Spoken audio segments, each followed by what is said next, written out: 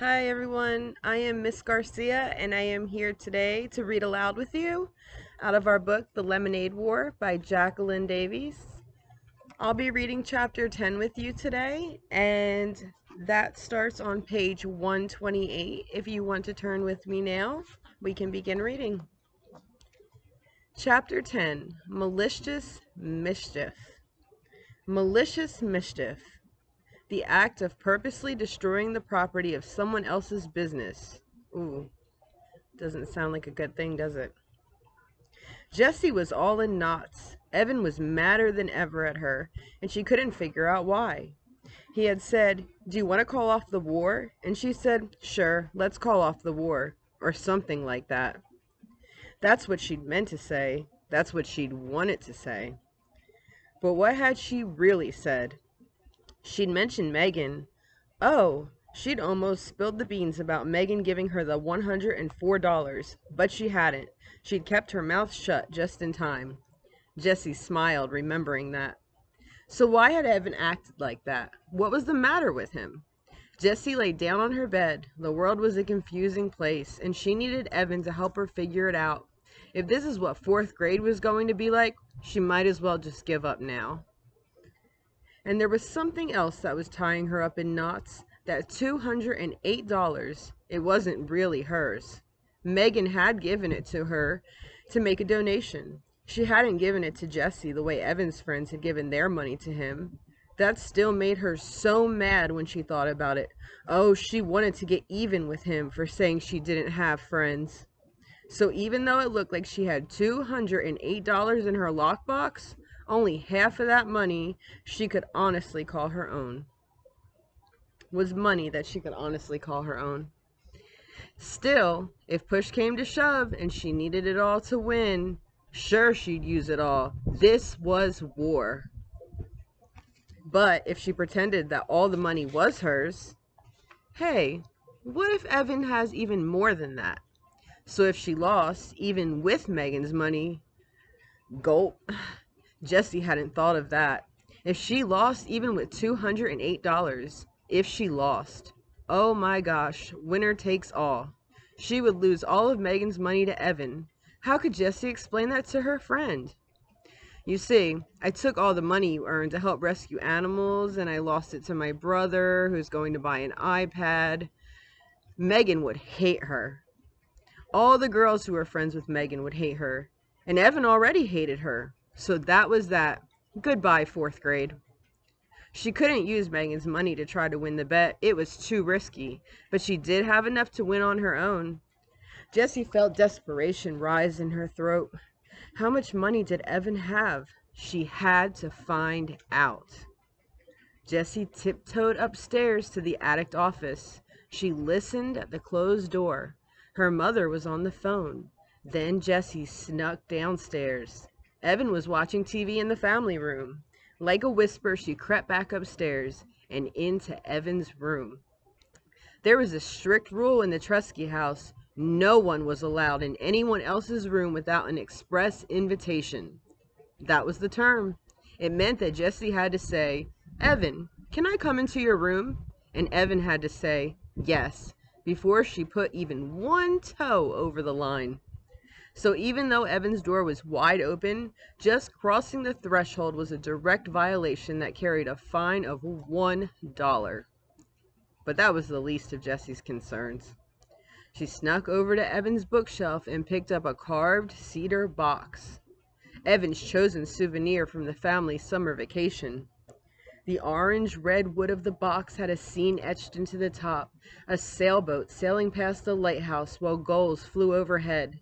The words Bar Harbor, Maine were painted in the sky. The box had brass hinges and a clever latch.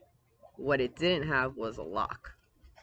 Jessie flipped open the lid, immediately smelling the spicy, sharp scent of the wood. She couldn't believe her eyes. Her hands started pawing through the bills, dozens of them, and then there was a 10 and a bunch of 5s and more 1s than she could count. She sat on Evan's bed and quickly sorted out the money. Evan had $103.11. 89 cents less than she had. 89 cents. He could sell one lousy cup of lemonade tomorrow and beat her. And there was nothing she could do about it because she'd be at the beach. I can't let him win, she thought. I can't. She had gotten to the point where she couldn't even remember what had started the whole war. She couldn't remember why it had been so important to win in the first place. Now she just had to win. She messed up the money and stuffed it back into the box, and that night in bed she lay awake trying to think of some way to stop Evan from selling even a single glass. Sometimes in the dark, dark thoughts come. Dark thoughts come. Jessie had a very dark thought. Uh-oh. What do you think is going to happen next? Doesn't sound too good. Maybe mischief? Mischievous mischief? The next morning was Sunday, and the rule in the Tresky house was that everyone could sleep in as late as he or she wanted. Sounds like fun, doesn't it? But Jessie awoke to the sound of the electric garage door opening. She sat up in bed and checked the clock. 8 o'clock a.m. Then she looked out her window just in time to see Evan pedaling away on his bike, his backpack on his back. She quickly dressed and hurried to the kitchen. Her mom was making scrambled eggs and toast. "Hi, Jess. Want some?" she asked, pointing with her spatula at the pan of sizzling eggs. "No, thanks," said Jessie.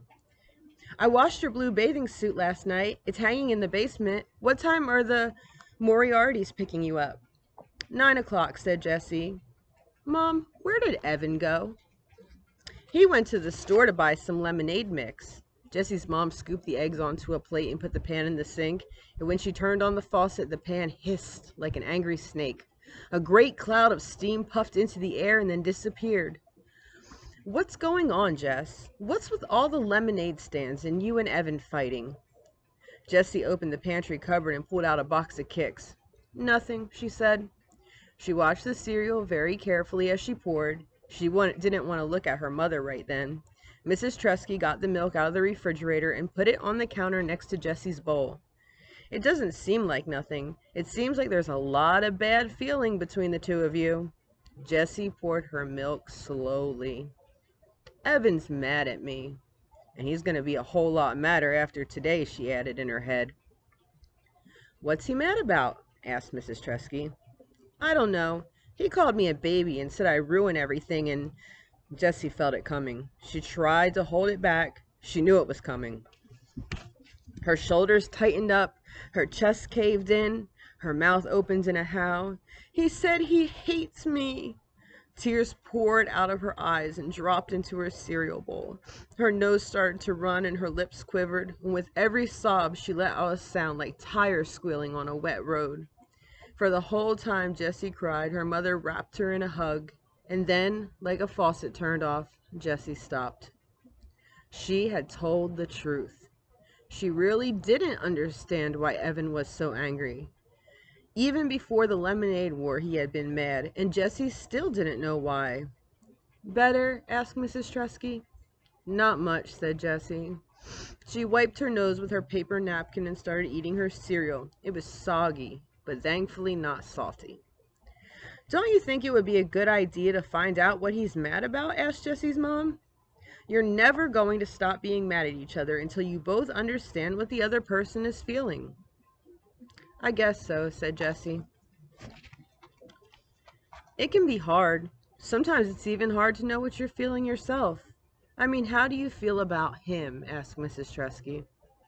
Jessie didn't have to think long. All the insults and anger, the confusion and fighting seemed to converge in a single flash of white-hot feeling. "I hate him! I hate him for saying all those mean things and for not letting me play. I hate him just as much as he hates me. More." Mrs. Tresky looked sad. "Can we have a sit-down about this tonight, after you get back from the beach?" "No," said Jessie, remembering the spit vow.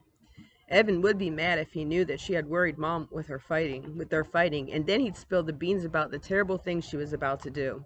Jessie didn't want her mom knowing anything about that. "We'll work it out ourselves, Mom. I promise. Evan and I will talk tonight." Do you think she will? Do you think she's really going to talk to Evan, or do you think she just doesn't want her mom to be worried about them? Let's see what happens. I'm sorry I've been working so hard, said Mrs. Tresky. I know it's a lousy end to the summer. It's okay, Mom. You gotta work, right? Yes. No. I don't know. I promise I'll be finished by dinner time tonight. That way we can all go to the fireworks together. Jesse's mom looked out the window. I hope they don't get canceled because of the weather.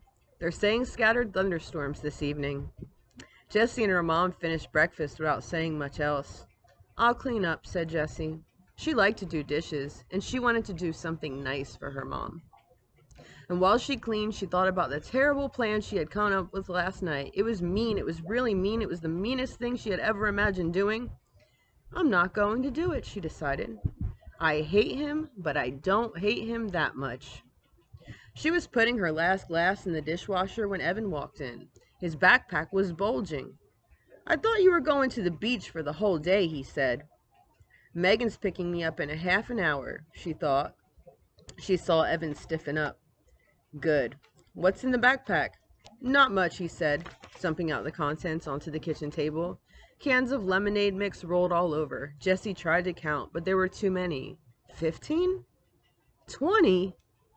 Holy macaroni! How many cans did you buy? 32. Evan started to stack the cans in a pyramid. But you don't need that much. Even to win, you don't need that much. That's... She did the calculations in her head. That's 256 cups of lemonade. If you sell them at 50 cents a piece, $1. I'm going to charge $1 a piece. Jessie felt like her head was going to explode. You'll never sell it all, she said. There isn't a neighborhood in town that will buy 256 cups in one day. Too much lemonade. Not enough thirsty people, she thought. I'm going to roll, like the ice cream truck. I'm going to mix it all up in the big cooler and wagon it from street to street. The high today is going to be 94 degrees. It might take me all day, but I'll sell every last drop. 256 smackers. And then tonight, juicy. We count our earnings. Don't forget, winner takes all. But you don't need $256 to win, she shouted. Evan stood tall, said in that gravelly voice that all the boys imitated, I don't play to win. I play to pulverize. Oh, what an idiot. Jessie couldn't believe her brother could be such a jerk. She watched as Evan put together his rolling lemonade stand in the garage. The big cooler was something Mrs. Tresky had bought a few years back when she was in charge of refreshments for the school spring fling. It looked like a giant bongo drum with a screw-off top and a spigot at the bottom. Evan loaded it into the wagon, then poured in the mix from all 32 cans. He used the garden hose to fill the cooler to the top, then dumped in 4 trays of ice cubes. With a plastic beach shovel, he stirred the lemonade. The ice cubes made a weird rattling noise as they swirled around in the big drum. Using the shovel like a big spoon, he scooped out a tiny bit and tasted it. Perfect, he announced, screwing the top on tightly, and then he went into the basement to make his lemonade on wheels sign. Uh-oh. How do you think Jessie feels about that right now? She doesn't seem too happy that he's going to win or if he sells all the lemonade, right? Let's find out what happens next. Without a moment's hesitation, Jessie sprang into action. First, she got out a large Ziploc bag from the kitchen drawer, the kind that you could freeze a whole gallon of strawberries in if you wanted to. Then she held it upside down and wide open over the fruit bowl. She gave the bowl a solid knock. Jessie was surprised how easy it was to catch the fruit flies that floated up from the bottom. It was like they wanted to die. She filled the bag and 2 more with flies, then hurried to the garage. She unscrewed the top of the big cooler. Holding the first bag upside down, she unzipped it, expecting the flies to fall down into the lemonade. They didn't. They stayed safe and dry in the bag. It was like they wanted to live. Too bad for you, you stupid flies, said Jessie as she plunged the bag into the lemonade. Under the surface, she turned the bag inside out, swishing it back and forth so that all the flies were washed off into the lemonade. She emptied all 3 bags of flies into the big cooler, then hunted around till she found 2 green inchworms and a fuzzy gypsy moth caterpillar. She tossed them into the cooler, and then she threw in a fistful of dirt for good measure.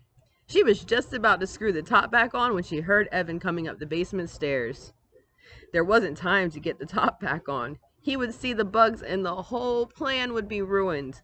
Jessie ran to the steps and shouted, "Evan, Mom wants to see you in her office right away." "Oh, man," muttered Evan as he started to climb the second set of stairs. Jessie quickly screwed on the cap, grabbed her blue bathing suit from the basement, then went upstairs to her room, and on the way she passed Evan coming down. "Mom did not want to see me," he said, annoyed. Jessie looked surprised. "That's what it sounded like. She yelled something down the stairs. I thought it was, 'Get Evan,'" Jessie shrugged. "So I got you." From her bedroom window, she watched Evan rolling down the street with his lemonade on wheels stand. He was like one of those old-time peddlers calling out, "Lemonade! Get your ice-cold lemonade here!" as he walked. For one lightning brief second, Jessie felt a stab of regret. She could see how hard he was straining to pull the heavy cooler. She knew what it was like to stand in the hot sun selling lemonade. But the feeling was snuffed out by the hurricane of anger she felt when she remembered Evan's gravelly voice. "Pulverize." Jessie switched into her bathing suit, packed up her beach bag, and said a quick goodbye to her mother as the Moriartys pulled into the driveway. "What a great day for the beach," said her mother. "Have fun and be home in time for the fireworks, okay?" The fireworks. Yep. Jessie imagined there would be some fireworks tonight. So this is the end of Chapter 10 in the Lemonade War. I wonder what's going to happen in Chapter 11. Let's stay tuned to find out. Bye.